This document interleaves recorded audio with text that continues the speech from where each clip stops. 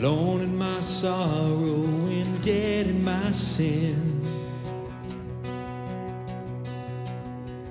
lost without hope, with no place to begin. Your love made a way to let mercy come in.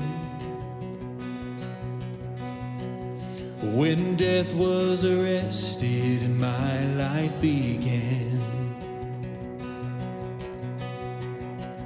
ash was redeemed, only beauty remains. My orphan heart was given a name. My morning grew quiet, my feet rose to dance. When death was arrested and my life began. Oh, your grace so free washes over me. You have made me new, now life begins with you. Released from my chains, I'm a prisoner no more. My shame was a ransom you faithfully bore. He canceled my debt and he called me his friend. When death was arrested and my life began.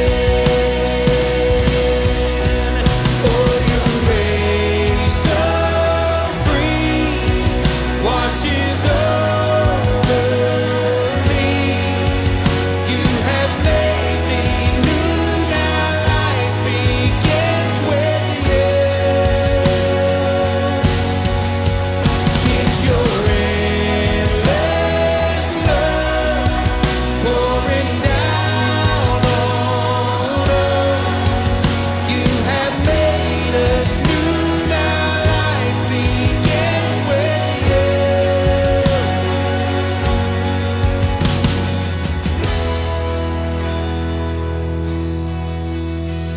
Our Savior displayed on a criminal's cross,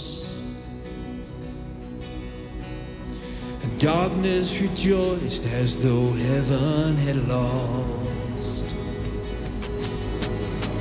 But then Jesus arose with our freedom in hand. That's when death was arrested and my life began. Oh, your grace so free washes over me. You have made me new, now life begins with you.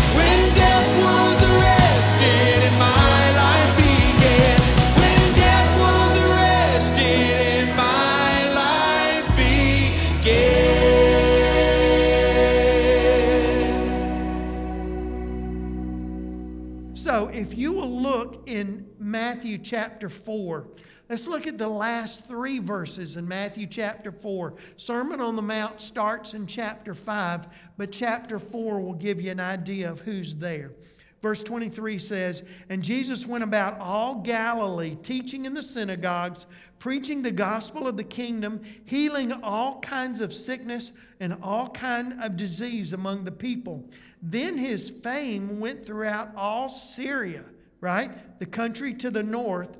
"And they brought to him all sick people who were afflicted with various diseases and torments, and those who were demon-possessed, epileptics, paralytics," I almost said paralytics, paralytics, "and he healed them.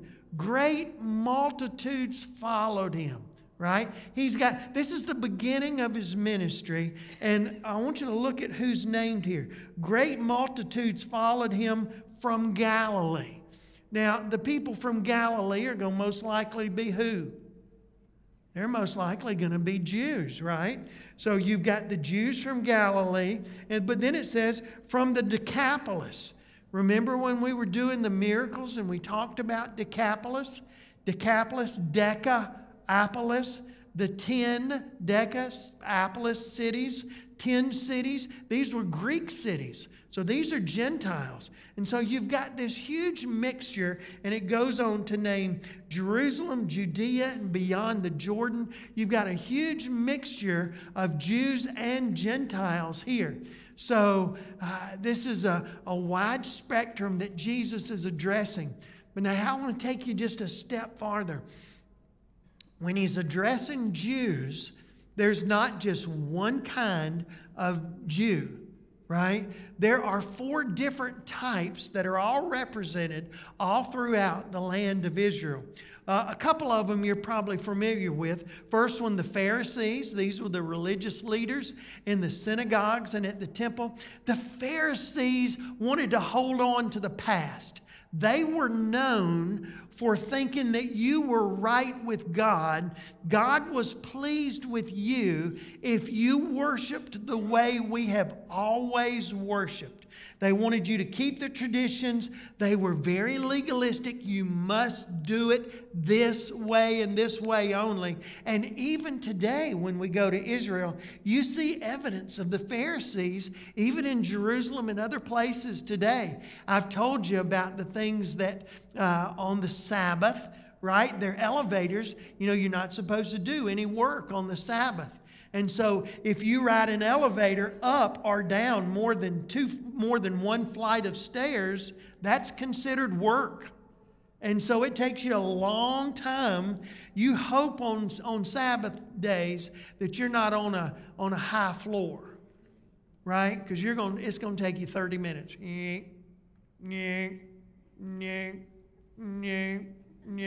But you're too high up to walk. You know, you're like me. You're doing Lamaze breathing by the 3rd floor. And by the time that you get to yours, you think you're going to pass out. But they're so tied to tradition. But that's how they believe that you please God. That's the first group. Sadducees. Well, what do you know about the Sadducees? Theologically, they don't believe that there was a resurrection. And because of that, that's why they're so sad, you see. Absolutely. You know exactly what I'm talking about. But the Sadducees were the liberals. They're the left wing. They said, you know what? The way Moses and the forefathers worshiped is good, but we got to modernize our worship. We've got to interpret things through modern eyes and not through the eyes that are so old in the scriptures, right? Third group is called the Essenes. Now, you've probably not heard a lot about them. In another religion, you could probably equate them to monks, because they believed that the world was so sinful that you needed to be a recluse. You need to move away from the world. And we visit a place where the Essenes lived. And boy, the protocol that they go through every day to make sure that there is no taint of sin in the environment where they live is unbelievable. Where they found the Dead Sea Scrolls was where the Essenes were. And so when we go and visit that, then we find the remains of an Essene village.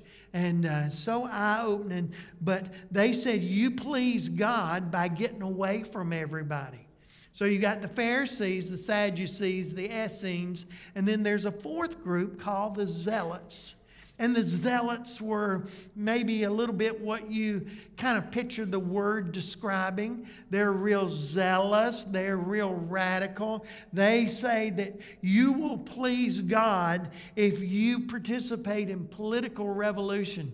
We've got to overthrow this government run by the Romans. And so to please God, I've got to fight. I've got to take up arms. I've got to kill these stinking Romans and win our country back. So when you say the Jews, what a conglomeration there. And each one of those groups thinks they're right.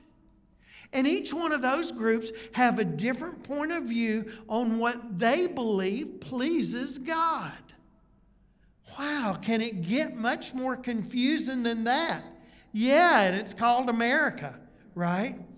Because isn't that pretty much how we are? We've got so many different views and so many different beliefs, and everybody's just, well, I don't believe any of that. I just believe this. Well, and you know what? You're allowed to believe what you want to. So that's the environment. And then you mix in with that the Gentiles who didn't believe anything about Jehovah God. They may have come from Syria, where there was a foreign god, or from the Decapolis, where there were hundreds of Greek gods that were worshipped. And these were the people gathered on that hillside that Jesus was going to speak to. How do you speak to an audience like that is so mixed? Well, he did it in one of the most powerful teachings that he ever gave. All right?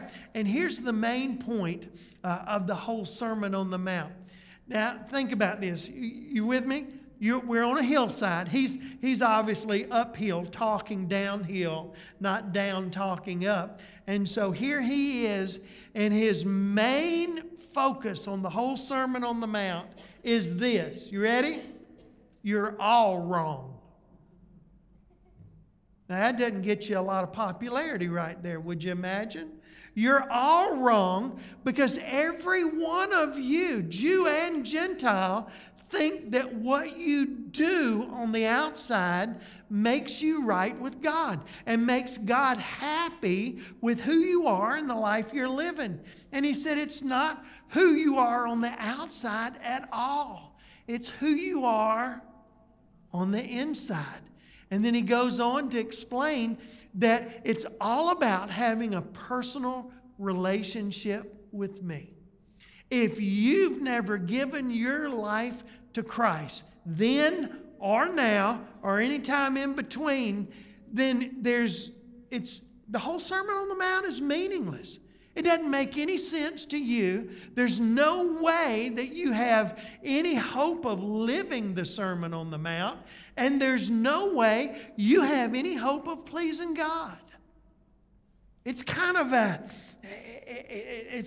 it's a defeating message that there's nothing good inside of me and I have no hope. But at the same time, what a message of hope, that my hope is in you. And my hope is in what you have come to do for me. There's nothing good inside of me.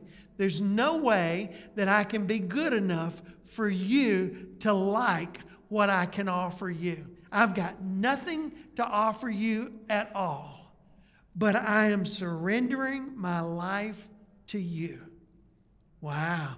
That's pretty powerful and pretty radical when you stop and think about the environment that this is taught. Huh? So let's start in. We're just going to get to the very first. The Beatitudes begins with 9 statements. And these are the best known verses of the whole Sermon on the Mount. And we're going to focus on these in our study. But there's 9 different times in these verses. They all start with the same word, and it's blessed. All right? And so this is telling you, and it gives you a series in each one, a series of promises and a series of blessings that are going to be true for the people who are truly committed to the Lord Jesus Christ, who truly are looking for their life to please God. Now, we've talked about the audience that's listening to this now. Let me talk about the audience that's hearing this today. In our world today, we don't like to talk about this. We don't even like to think about this. We don't want to put ourselves in consideration of that. But most believers fall into this description. We're living our lives basically to be happy. You know that old phrase? I deserve to be what? Happy. And we make most of our choices, most of our decisions based on what I like, what I want, and what will, what I can do for my family or whatever else. But we don't leave God out of it. We say this. Now, this is what we're going to do. I just hope it pleases God. It's like a blind squirrel looking for an acorn, right? I just hope I run up and out of luck please God in some of these things, because this is how I'm going to live my life, my family's life. These are our choices and decisions. But here, God's going to break it down. And there's 3 things. This one little verse, verse 1, seeing the multitudes, he went up on a mountain, and when he was seated, his disciples came to him. Look how it starts, seeing the multitudes, right? He didn't say he looked. It didn't say he glanced. Those are different words in the Greek, and we've translated them a lot of times different in English. But he said seeing them, seeing into them, like he's looking at them under a microscope. Jesus knew the needs of the people seated in front of him, every one of them, kind of as a whole, but he knew every need in every person's life, especially the physical, the spiritual needs more than the physical, right? And he knew that they were empty inside. He knew that they were hungry spiritually. And he said, man, my heart is breaking, because look at the multitudes. Look at the countless thousands of people that are on this hillside listening to me. And when I show you a picture in a week or so of that hillside, of course it's changed in 2,000 years, but you can just picture, oh my, how many thousand could you get on this hill? Yeah. And so here's the deal. He was broken. He saw and he was broken because of the needs. He went up onto a mountain, and when he was seated, who came to him? The multitudes? No, there was a multitude of people there, but it was the disciples that came to him. Here's what I want you to understand. Jesus was speaking these words primarily to the 12, right? But he spoke to them thousands. And he wanted them to listen. He wanted them to hear and understand what they could. But he mostly wanted them to know that there was available to them this ability to please Almighty Jehovah God.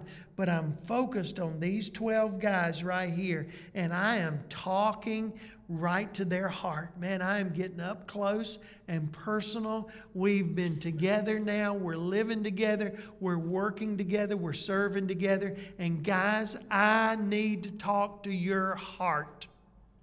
And so that's what the Sermon on the Mount is, and especially beginning with these 9 statements, the Beatitudes. Oh, I want to talk to your heart. So this morning, here's what I want you to do. I want to remind you, I need you to put everything in front of you down. I don't mean your Bible that you're holding. I'm talking about any kind of barrier, any kind of shield. You know what? I'm here, but I'm not going to listen. You know what? Nobody's going to interfere with you. Nobody's going to approach you or come to you. I'm not going to ask you to do anything that would embarrass you.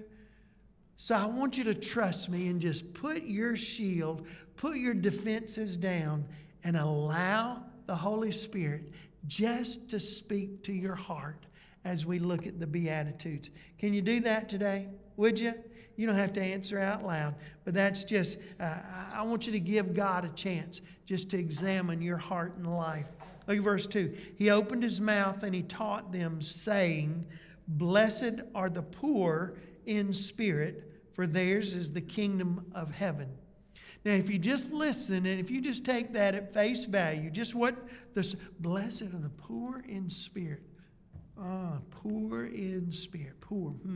You know, it's hard to figure out exactly what he's saying. So I want to break this apart. I'm going to dissect this into 3 parts, and we're just going to take like a word or a phrase at a time, hopefully to make it easy for you to see what God is approaching you with today.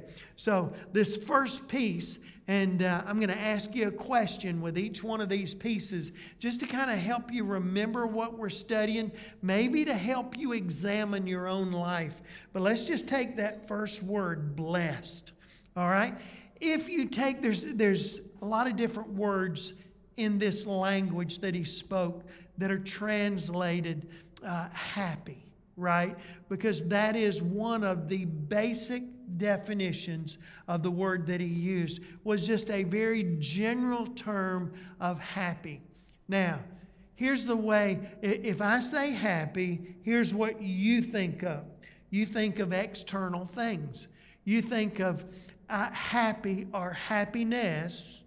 My happiness depends entirely on what happens, right? It's all circumstantial. If something really good happens at your work and maybe they give you a bonus or a promotion, man, you get real happy over that, right? You're happy about what happens. And whether it's family or friends or money or job or whatever it is, your circumstances determine your happiness. And I just want to let you know that if that's the only thing that's going to produce happiness in your life, you're in trouble. Because your circumstances are going to change from day to day. Not just day to day, but hour to hour. And sometimes what? Minute to minute. Yes. All right. Man, listen. But that's not the word that he used here. He didn't use that general term for happy. He used a much more intense word, and it's not external things, it's internal things, right? Remember the whole purpose of the Sermon on the Mount? Jesus is saying it's not what you do externally, but it's all about who you are on the inside. You see, this internal word is a word that only described God. How about that? No person is described as happy using this particular word. It's only Almighty God and the Lord Jesus Christ. How about that? Does that not kind of line up with our little phrase that we say so much? I want to be Jesus with skin on, right? And so if this is talking about internal, who I am on the inside, my character and my nature, and this is for a believer, my character and my nature should be the character of Almighty God. Because when we surrender our life to Him and He comes to live inside of us, right? Isn't it His goal for us to grow and to develop and to be more and more and more like Christ? Be Jesus with skin on? Yeah. So this whole deal of blessed is saying this is what God expects of every believer, because this is a word that only describes Him, and He's saying, this is what I want in your lives. Does that make sense? You connecting the dots, right? This isn't just, hey, I want you to be happy. No, God's much more concerned with your holiness than He is your happiness. All right? God did not die on the cross to make you a happy person the way we think of happiness. Right? He died on that cross so that we would have the ability and the availability to know Him personally. And so that He can live inside of us and He can make us like Himself. And so this is the whole key in understanding that word blessed. All right? And if you take that, you take the blessed and you get down to that little bit deeper, more internal definition, it means this: approved by God. When God looks at your life, He doesn't approve of you. Your life doesn't please Him based on what job you have, how much money you have, what your kids have become, your kids' batting average. Nothing matters except His approval. And what is He approving? The people that are blessed. The people that are more and more and more like the Lord Jesus Christ on the inside. So when you look at your life, here's the question that I want to ask you. And here's part one to the outline is this. Number one, I'm gonna say it two different ways.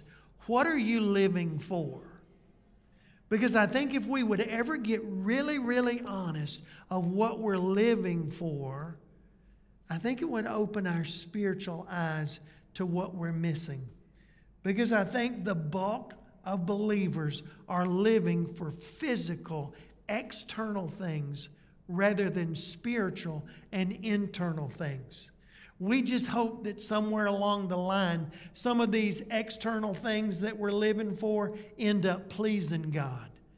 Oh, folks, what are you living for? What's the most important thing in your life? What is it that you're pushing and striving so hard to do? What is driving you day by day by day by day? What's the push for you? And you know what? If you want to rephrase that, you can change the what to who. Who are you living for? Are you really? It's real easy. You ask that to a group of believers, a group of mostly believers. Who are you living for this morning? And you know what answer you're going to get? Jesus. Well, that sounds great. But most of the time, that's not true. Because most of the time, we're living for us. We're living for ourselves and hoping that along the way, something happens to please God. Oh, this is huge, guys. Huge. Let's take that next phrase. So that's the word blessed. Blessed are the poor in spirit. All right, now here, this is the main part of the verse. Let's don't miss this. So let's take this a phrase at a time. Let's talk about, because you've read this verse dozens of times, and you may have the wrong concept already in your mind. Let's talk about what it doesn't mean. Poor in spirit has nothing to do with your financial balance sheet. Has nothing to do with your bank account. Has nothing to do with your salary. Has nothing to do with what you've accumulated. Because all those things are what? They're external. And what have we said? He's talking about things that are internal. Poor in spirit doesn't take into account your finances. It's not talking about, a lot of people think that means you've got a poor self-image. No, absolutely not. Has nothing to do with that. Doesn't mean you're lazy. Doesn't mean you're lethargic. None of those things. Let's talk about poor. A lot of different words in that Greek language are translated into our English word poor. One of them is a real general word for poor. And it describes somebody that doesn't have a lot of physical things. but they're working and they're making it, but just barely making it. But they're working as hard as they can. You know, the people that come to my mind are the people that we work with in Haiti. Oh, how I wish we could go back down there and I could take you down there. Those people work from sun up to sundown, and it is some kind of hot. And the average income is $100 a year for a family of 6 or 8 or 10. You gripe when you go to the grocery store over how much it's gone up. Feed a family, clothe a family, live on $100 a year. But they work so hard. They're poor. They're poor. They're that general word for poor. But there are different levels, and there's another word that they use that the English translates poor, like in this case right here, but it means so much more, right? And if you want to look this up, P-T-O-K-I-S, K-A-S, Patokas. Patokas. Not that that means anything to you, but that means that, you know what? I'm a beggar. I've got nothing. I'm like one of these people with their backpack walking down the highway. I'm like one of these people that just push a shopping cart where they've gotten from some grocery store. I'm one of these people that you might find at the mission or under a bridge somewhere. I mean, these are people that are just absolutely, they have to beg for everything they have. They have zero, nothing whatsoever. That's the word that is used here. Now, hang on to that. I'm a beggar, right? I've got nothing. I'm having to beg you to give me some money so that I can eat, so that I can sleep, or whatever the case may be. Let's add a phrase to that. Blessed are the what? The poor in spirit. Not talking about physical things. I'm talking about spiritual things. Now listen, this is where it's going to get deep. This is describing to us the person who is spiritually desperate. But I'm talking to people this morning that I would wager, you know, you're not supposed to say wager or bet. I would almost guarantee you that we know nothing about being desperate for anything. Matter of fact, we pride ourselves on what we have and what we can do and where we can go and how blessed we are. But we're talking about external things. And God is saying that blessed, you're more like Christ. You're approved by God when spiritually we realize how beggarly poor we are, how desperate I am. When spiritually we realize that we have nothing. This is describing, first of all, when we were lost, right? There's nothing in me that I have to give God that He would be pleased with. There's nothing in my life. I have nothing to offer God. There is nothing of value in my spiritual life. I am empty. I'm not only empty, but I'm damned. Because I'm empty, I'm separated from God. And when I die, I'm going to spend an eternity in hell because I am empty on the inside. Doesn't matter how many times you've been in church. Doesn't matter what you've done externally.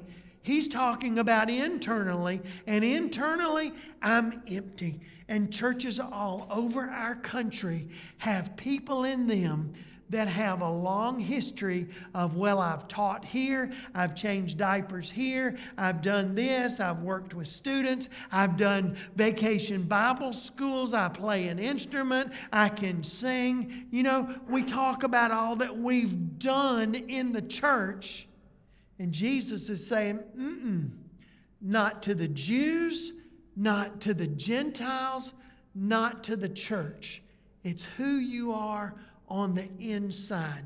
Because until you surrender your life to Christ, God, I give you my life. God, would you come and live inside of me? God, would you forgive me of my sins? God, I'm so empty on the inside. Hadn't you felt that emptiness before? Do you remember? Do you remember when you tried all the things to give you that happiness, that external happiness, to give you that fulfillment, and nothing would? And then you came to Christ. God, I need you. God, thank you for loving me. Thank you that you went to the cross to die for me.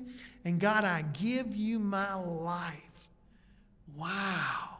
All right. I realize and I'm aware of how empty I am on the inside. And that awareness makes me want Jesus so bad. Now, this is what he's telling a group of people that hear the exact opposite of this, the ones that come to synagogue to worship, and the ones that are Gentiles that are in their pagan gods. They've never heard anything remotely close to this. And so all of a sudden, here's this mighty teacher that they've heard so much about, that they've watched heal, and they're struck. Oh my goodness. I can't believe what I'm hearing. Yeah, this is what he's talking about. Oh, see, here's what most people think today. What most believers. If I'm happy, then God must be happy with me.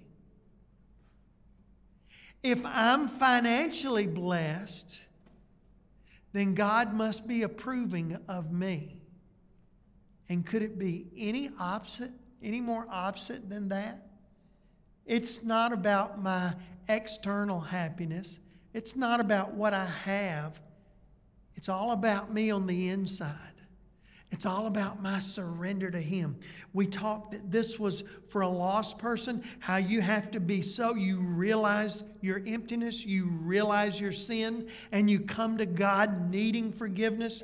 But you know what? This describes the heart and life, and every one of these Beatitudes will. This describes the heart and the life of a believer too. Let me ask you something. If you call yourself a believer, how desperate are you for the Lord right now? Oh man, I prayed that prayer when I was 8 years old in Bible school. Talk to me about right now. How desperate are you spiritually for God to do something in your life? Oh, you mean, do we come to church? Yeah, we come most every... No, I didn't ask you that. I'm talking about for God to speak to your heart, not in an audible voice, but in the depths of your heart as you read His Word, as you spend time praying. How desperate are you to hear from God? And you know what the truth is? Most of us aren't. Now, if God chooses to speak to me today, well, you know what? I'll think about it. And I'll think about whether I want to obey Him or not. I mean, obviously, it's a choice. And that's how we live. And we think that God's pleased with us. We think that He approves of this. But in reality, we're so far off base. Unbelievable. All right, let's look at this. Blessed are the poor in spirit, for theirs is the kingdom of God. Let's look at that last phrase, theirs. Now, this doesn't mean anything to you. I'm going to just... we got any English teachers in here? Are you really? Wow, I knew there was something different about you. All right. Okay, so nobody's going to like this, but can I just talk to you for a minute here? You're going to like this. This is an emphatic pronoun, and it means this. But when you translate the scriptures, you don't translate what it means. You just put the general meaning down there. And it generally means theirs, right? The people that are poor in spirit. But emphatic pronoun means that this is actually what it means. Theirs and theirs only is the kingdom of heaven. Theirs and theirs only. See, heaven is not as everybody is going to be there as you think. It's more restrictive then you can imagine. Because Jesus is telling these people, everybody doesn't go. Theirs and theirs only is the kingdom of heaven. Unbelievable. Theirs and theirs only. Real quick, I'm a process guy. Let me give you 4 things. How do I know if I'm poor in spirit, right? 4 things to check in your life. Number 1, check your time alone with God every day, right?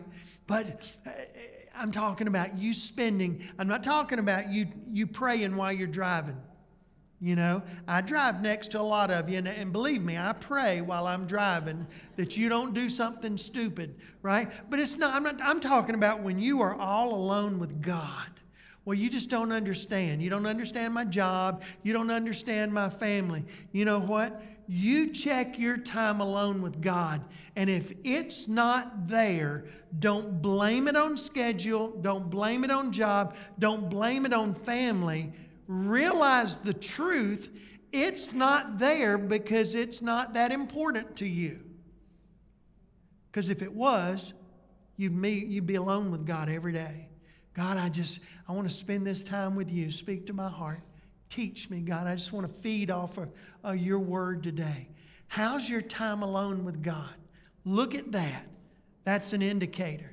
Number 2, I want you to look at your schedule.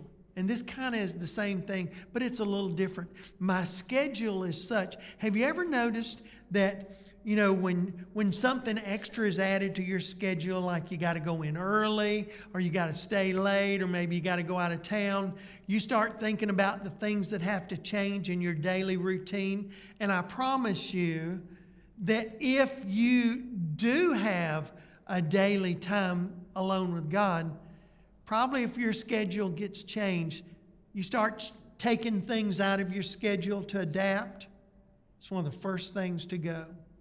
One of the first things that goes is your time alone with God. How do I know if I am one of these that are poor in spirit? Well, I need to look at my time alone with God. I need to look at my schedule. I need to look at my prayer life, right? Probably if I'm not spending time alone with God, I probably don't have a prayer life that's anything more than surface things. You know, I know when you pray for a parking place in front of Krispy Kreme, that constitutes a prayer, but that's not real sincere, and that's not really that important. Talk to me about your prayer life. And if you can understand that your prayer life reflects your level of desperateness, I think it'll open the eyes of some of our folks, right? How desperate do you pray for something? Lord, thank you for the day. Isn't it funny how we always start our prayers, thank you for the day. And for many of us, that's as deep as it gets. What would it look like if you and I were desperate for God? You think it would be more than thank you for the day? Would it be more than, could you get me a front row right up close to the door at Krispy Kreme? You know, would it be something more than give me, I need this, I want this? How do you know if you're really poor in spirit? You can look at your prayer life. You can look at your time alone with God. You can look at your schedule. Look in your attitude. Attitude's hard to see unless you understand. John 15:5 says this: without me, you can do. Anybody know that verse? Nothing. Without me, you can do nothing. Show me your prayer life, and I will show you how much you value serving God. Because so many believers try to serve God with no prayer life. God's not going to use a dirty vessel. Isn't it funny what an external religion we try to live rather than an internal relationship. God's looking at who you are on the inside. And until you surrender your life to Christ, you will never, never, never have the ability to please Him. Now let's pray together. Father, how I thank you today for this amazing study that we're beginning. God, I pray that you've spoken to our hearts. I pray that you've opened our eyes. God, I pray that, Lord, you've been able to challenge us, to enable us to see beyond our veneer on the outside and get a glimpse of who we are on the inside. Father, I pray for the believers that are so focused on external things. God, would you create in their heart a desperation to be everything that you want us to be on the inside. Father, I pray for the people who've never given their lives to you. They've never made that life-changing surrender of their lives to the Lord Jesus Christ. Father, how I pray that today would be the day that they would be so desperate that they would say, God, I want you to be my Savior. God, I want you to come and live in my life. God, I want to give my life to you. And I pray all over this auditorium, people are praying that right this very minute. Lord, we love you. God, we thank you for what you're going to do. In Jesus' name, amen.